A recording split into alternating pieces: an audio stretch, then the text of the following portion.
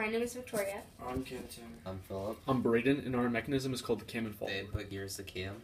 The output gear is a follower. The type of input motion is rotary. The type of output motion is Our reciprocating. mechanism is designed to where if you move the cam, the follower will also move.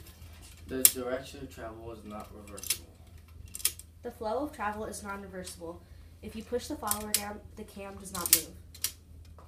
The cam has a diameter of 3.5 inches, and every time it makes a revolution, the follower goes up 2 inches and back down simultaneously.